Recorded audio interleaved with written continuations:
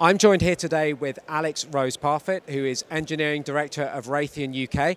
Alex, thank you very much for joining us. You've brought your high-energy laser with you to DSEI. Can you tell us a little bit about that? Happily, yeah, really proud to be able to talk about the fact that we've just won the UK contract for delivering the high-energy laser system into the UK MOD.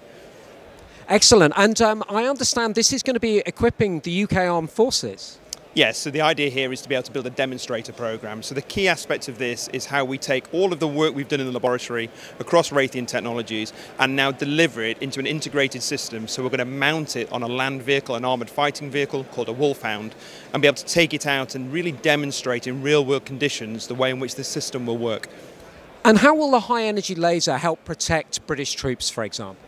So the key thing around the laser system is just the speed of which it can interact. So what you can have within this system is basically monitor for a whole range of different threats, monitor them in real time, but then engage incredibly quickly. So compared to conventional weapon systems, we're now talking about being able to interact at the speed of light, and that's the real difference and the real capability that we're starting to deliver in this system.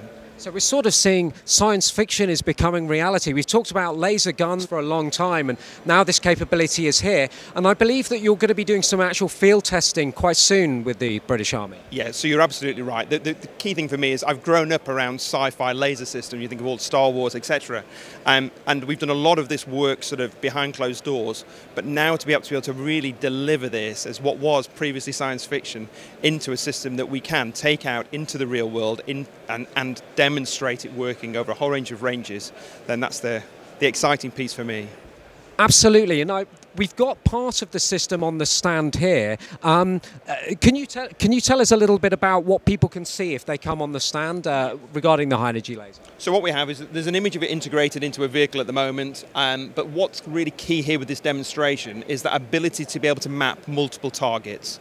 So what you can see in this video here is a range of UAVs flying around a congested area where the system is tracking them over using a range of different sources, but being able to track those targets very accurately and then decide which ones you start to engage, and that's really what you're demonstrating in that speed of interaction. Alex, thank you very much. Great to have you with us. Thanks again. Thank you.